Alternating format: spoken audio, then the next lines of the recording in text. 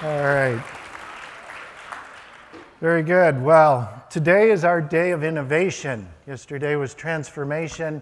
We're moving on to innovation. And boy, have we got innovators today. We got the innovator who invented nothing short of the microprocessor. We've got the man who's made new inroads into cosmology and the spoken word. And we've got a futurist with us whose dreams are becoming reality. It's an amazing day, and you're really going to be taken on a ride into the innovative future today. So, innovation. Let's start with an introduction to our first presenter today. He started off designing microprocessors at Fairchild and went on to Intel. In 1971, he designed the Intel 4004, the first microprocessor. Worked at Intel for several years, then set up his own technology business, Zilog, where he designed and produced the Z80 microprocessor that 40 years later is still on the market. So in many ways, kind of invented what became all of our computerized world. I was talking to him this morning at breakfast, and I said, and he was trying to explain a bit the nature of reality, and I said, so can we say that our brains are like microprocessors? And he said, oh no, we're far beyond that. And I said, well, that's easy for you to say. I'm just trying to find the on button up here myself, but you know, I have a little trouble with that with my own computer here. So if I stumble around on some of this technology here, just bear with me, right? It's not my expertise. No, he's a fascinating man and has done some amazing work. He won the Medal of Technology and Innovation in 2009, the highest award for achievement in technology in the United States, was awarded that by President Obama. So I think it gives you a little bit of an indication of the depth and scope. So Federico Faggin and his wife Elvia have formed the Federico and Elvia Faggin Foundation. And so I asked him, so what do you do at your foundation?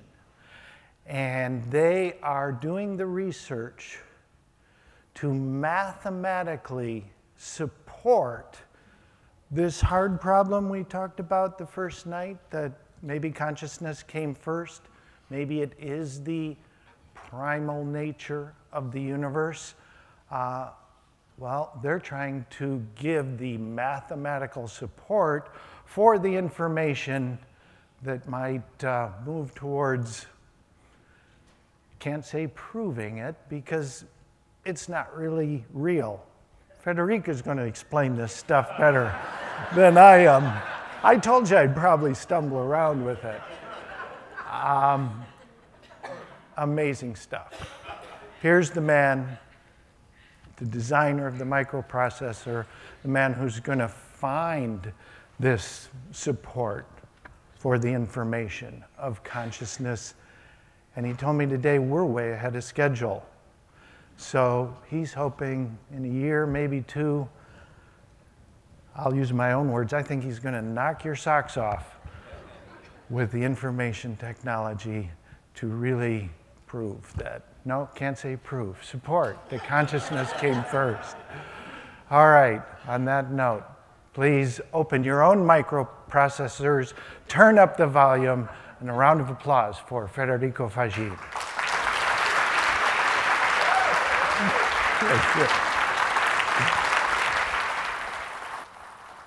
Well, I'm trying to prove something that cannot be proven, but actually I'm trying to find the clicker that cannot be found.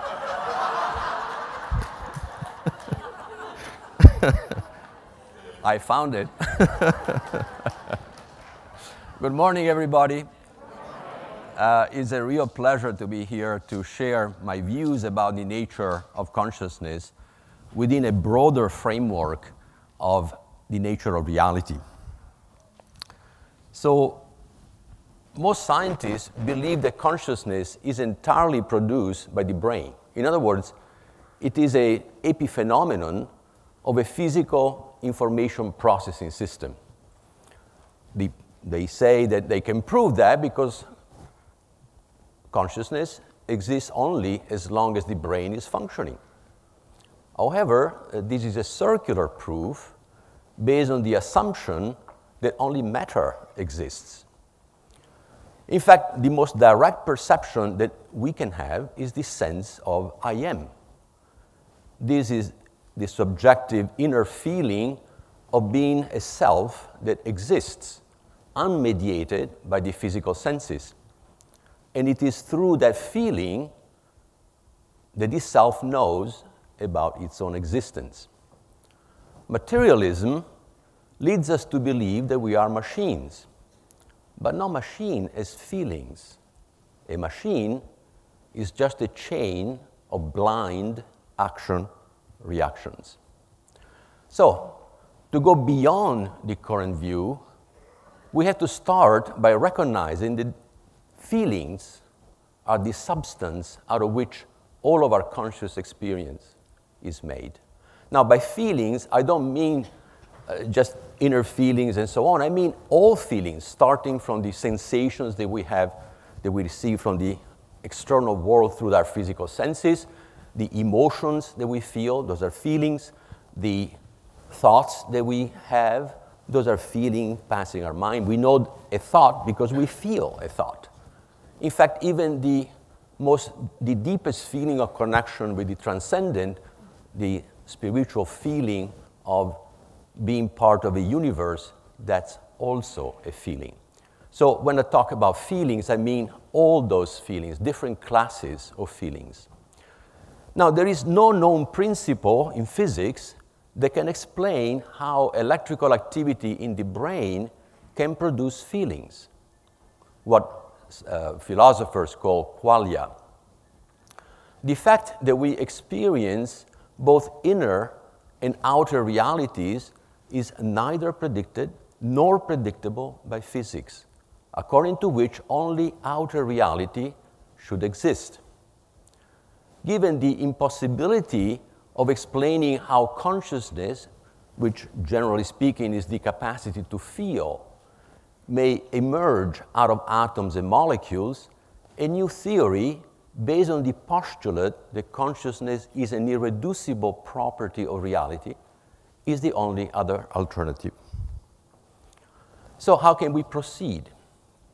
Well, the conceptual framework of physics is based on concepts derived from the human experience of the outer world. Things like space, time, matter, force, and so on. If we assume the primacy of consciousness, we need to start with a completely new framework based on concepts arising out of the deepest human experience of the inner world. Concepts such as self, identity, consciousness, free will, perception, and so on. We then need a new mathematical theory of reality that contains the current theories of physics as limit cases of a much broader theory, and the new theory must explain how the outer world of space, time, energy, and matter emerges out of the inner world of consciousness, exactly like physics should explain how the inner world emerges out of space, time, energy, and matter, but has no clue about it. The new theory must explain both the inner and the outer aspects of reality and should be founded on a monism based on an extra-physical, indivisible wholeness at the origin of everything that exists. A few fundamental cognitive principles, holism rather than reductionism, the use of mathematics based on non-classical logic. We already know that human concepts actually follow quantum logic, not Boolean logic. the use of, and the experimental verification of this theory's prediction, which of course that's the hallmark of science. You have to verify experimentally, make prediction and verify those predictions experimentally. The fundamental concepts of physics should then be derived from the fundamental cognitive concepts of the new theory. I expect the new theory to bring a completely new perspective in the study of biology, neuroscience, medicine, cognitive science, psychology, and so on. All the soft sciences, they are essentially starting now through materialistic principles, and they are ill-informed by them. The new conceptual framework then starts with one, an indivisible wholeness out of which everything is made. The substance of one is extra-physical, dynamic, and aware energy, energy with capital E, with unlimited creative potential. So essentially, this is not very different from what physics says. The energy of the Big Bang, the energy that created space, time, and matter, I'm simply saying, hey, this energy that has the seeds for space, time, and matter also contains the seeds of consciousness from the outset. These seeds are fundamental part of this energy.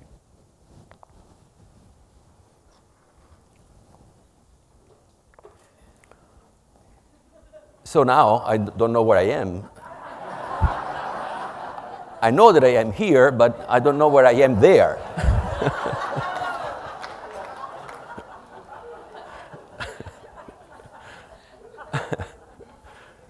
So one has the capacity and the urge to perceive, to know, and to fulfill itself. And it does so by means of feelings. Feelings is how you know, how you perceive. So feelings are an essential ingredient, and of course feelings is exactly what physics cannot explain, how they can arise out of matter. Each self-perception of one, then, creates a new and unique consciousness unit. The CU is a quantum of cognitive energy that is permanently shaped by that perception. In other words, one is a totality, is a wholeness. Wholeness cannot have parts, so it can only have part wholes. When one perceives itself, that perception is energy shaped by that perception. That I call a consciousness unit. That's the atom out of which everything is made, is an infinite atom.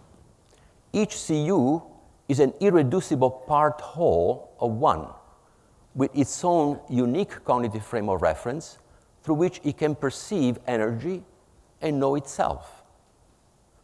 Through the CUs, one then can perceive and know itself. Each CU has free will and a unique identity. Identity means that it is aware of itself within itself, just like you are aware of existing. That awareness is carried by the feeling I am. Knowing requires a knower, a self, with the capacity to perceive the inner structure inherent in a perception. Therefore, knowing is like a self-perception inside a self-perception. Therefore, knowing is far more than perceiving. And to know itself means to be able to connect the dots. When the dots finally are connected, there is a, aha, I got it. I now know. I now comprehend. I understand. So knowing is the foundation of the drive to, as we will see, the drive toward ever more complex forms. The CU's capacity to know itself means that the CU can unfurl the truth about itself, just like a flower unfurls itself. This truth is a dynamic and subjective truth, far from the concept of static and objective truth that we generally have. A CU can also be seen as a face, as an aspect of one, a self-consistent, dynamic, and independent cognitive unit, in short, a self. The CUs exist in superposition, just like quantum physics talks about superposition, in an extra-physical semantic space call cognitive space, C space, where time doesn't exist. Now, the CUs then can view all this energy instantly. There is no time. The entire thing is viewed by each CU completely. Therefore, they can perceive everything that exists, but only as an observer. They cannot communicate with each other, but they see everybody through their unique filter of their own identity. So in order to communicate, they need to create some token, like we use words. They need to have something to point with. So out of their own substance, which is this aware dynamic energy, the CUs shape some dynamic forms to be used as communication tokens. These tokens are called energy units, EUs. EUs are dynamic structures of energy serving as symbols that stand for the CU's feelings, exactly like a word stands for a feeling. EUs allow CU to communicate with each other and also to enter into deep relationships where each CU can fully comprehend its own feelings and the feelings of the partner, finding commonalities and differences. Now, complete comprehension of two CUs in a relationship give rise to a new independent self of a higher order, in this case, second order. The CUs are the first order selves, which then continues its own self-knowing independently without subsuming the CUs that formed it. Then two second-order selves can similarly combine to create a third-order self, and this process continues ad infinitum. With EUs, the CUs co-evolve a hierarchy of selves and a hierarchy of communication languages, which is tokens plus the syntactical rules that connect those tokens, in step with the evolution of their own self-knowing. So we have two parallel, so to speak, hierarchy that emerge out of this communication driven by the desire of one to know itself through selves. The syntactical space of tokens is called information space or I space. I space is a public space with no time. Once a sufficient number of hierarchical levels of selves and tokens have developed, the communication tokens can also be used as structural elements to build many different physical universes, different space, times, and matters. Each universe is constructed by the cooperation of many orders of selves to have their own learning experience. Action is the result of the urge of one to know and fulfill itself, leading to the manifestation of material forms in which to express itself. The tokens, the EUs, are the first such materialization. The material forms act like mirrors reflecting the structure of the self-knowing to the self. That's how the self knows, by reflecting itself upon its constructions, over its constructions. Any material manifestation, however, will fall short of fully expressing the self, leading the self to seeking expression in ever more complex new material forms. This is at the basis of any type of evolution. Action is then the never satisfied excess of inner potentiality trying to express itself in outer form. It is the inner source of never-ending evolution and transformation of all selves, and thus of one. Notice that one is far from omniscient.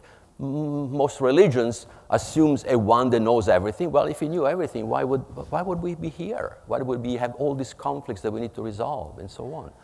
One actually is far from omniscient, and it becomes ever more scient as it learns through the experience of each and one of us. Therefore, it is impossible to fully know the self by studying only its outer forms. The outer forms can be studied by mathematics, but the inner forms, the feelings, are beyond mathematics. Within this conceptual framework, the fundamental cognitive unit then is the self. The self has 5 fundamental, irreducible, and interdependent aspects. They are like 5 facets of a whole: identity, free will, perception, comprehension, and action.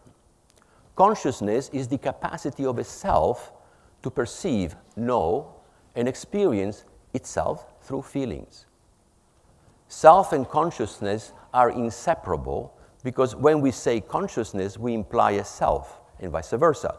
However, self is more than consciousness, since identity, free will, and action have characteristics that go beyond the concept of consciousness that I've just defined.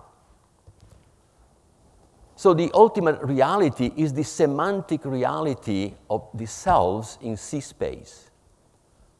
I-space, the syntactic space, exists inside C-space in superposition with it, and all inner and outer realities emerge by the interactions between selves in C-space and I-space, their communication. The fundamental purpose of each self is to know and fulfill itself by interacting with other selves via hierarchies of tokens. Any given physical universe is created by the cooperation of many hierarchical levels of selves with the common purpose of having powerful cognitive experiences that advance their own self-knowing, eventually producing higher order selves for the same purpose, to advance the self-knowing of one. 2 or more selves materialize a portion of themselves in a physical world to interact with other materialized selves and experience the material consequences of certain cognitive dissonance within them. We are materialized selves. The materialized self, generally known as ego, though is a broad definition, is a provisional consciousness made of a small portion of the combined consciousness of the selves intersecting the areas that needs full comprehension. When the materialized self identifies with the physical body, it will focus its consciousness primarily on the information coming from the sensory brain system of the body, creating a perception of I-space reality in C-space, because the self exists in C-space, that feels like a physical world. And this physical world that feels like, the way we perceive it, I call P-space.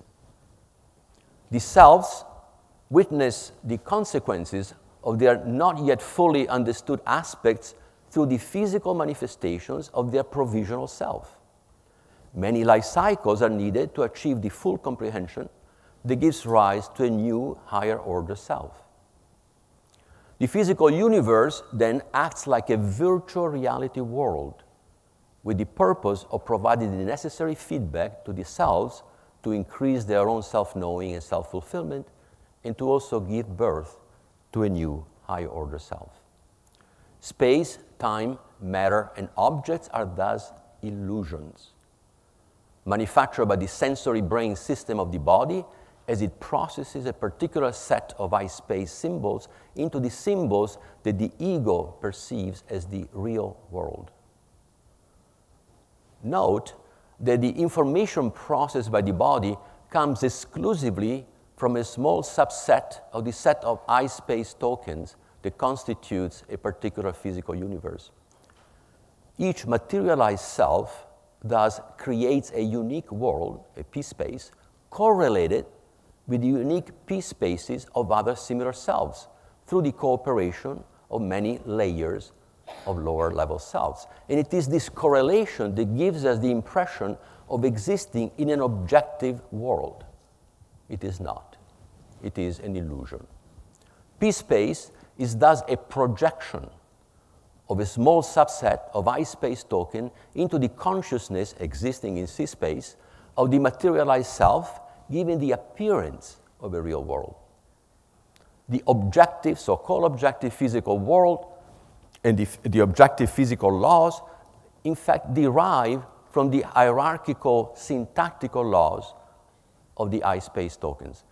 The cooperating selves, in order to communicate, they need to have rules. Otherwise, if they use words indiscriminately, nobody can understand. So those fundamental rules of language, which are agreements, are the basis for the physical laws that we observe when we look at the world from eye space.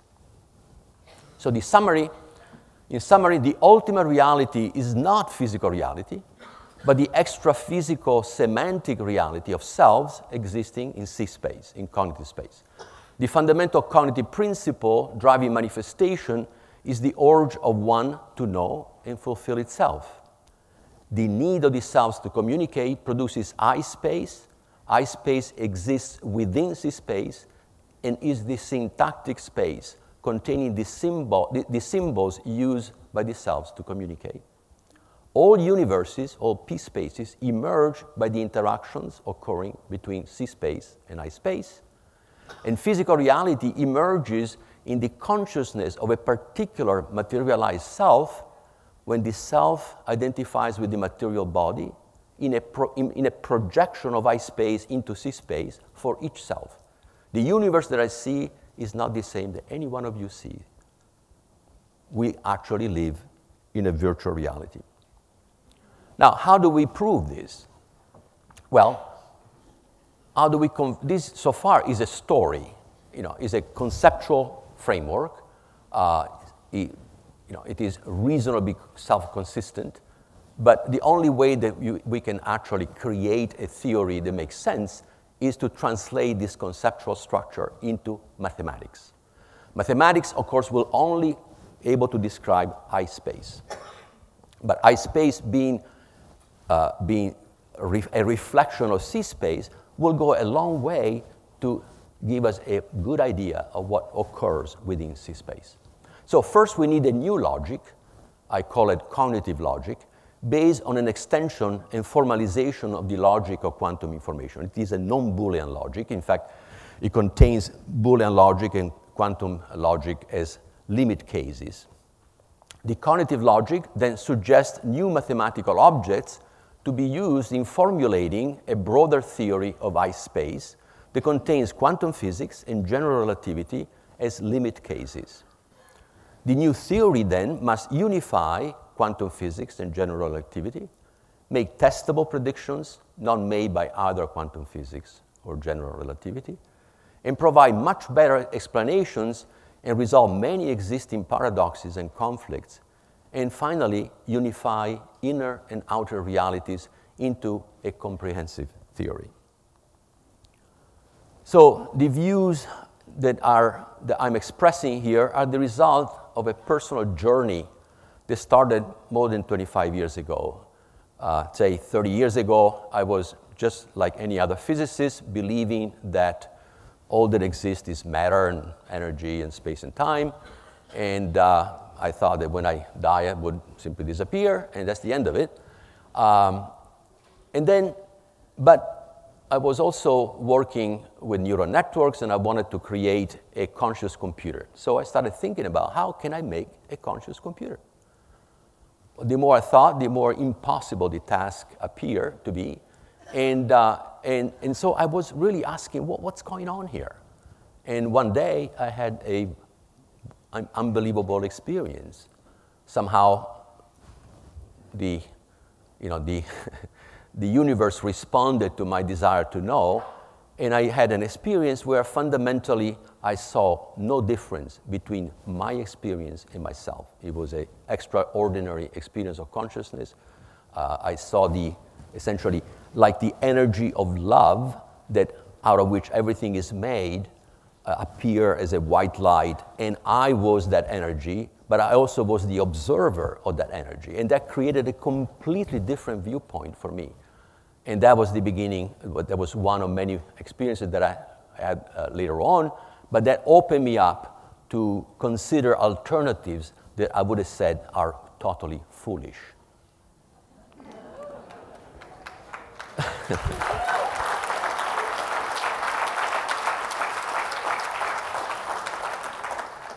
So, as you see, the experience is at the basis of everything. Intellect is far from experience. Intellect is I-space talking to each other. experience exists in C-space. It is a completely different ontology. There is ample evidence that science will not be able to explain the nature of consciousness based on materialistic principles, despite many promises to the contrary. They have promised that for 400 years. But so far, there is absolutely no clue, not even the smallest clue, that it is possible to explain how consciousness may emerge out of matter. We need, therefore, to vigorously pursue the development of a mathematical theory of reality, because that's the only way that you can convince the scientific community, that starts with the primacy of self and consciousness and is driven by cognitive principles, not by materialistic principles. And because if you want to do this research, there is no money for it, then I started the Federico and Faggin Foundation in order to support and not only support and to the extent that I can guide that search with some financial resources.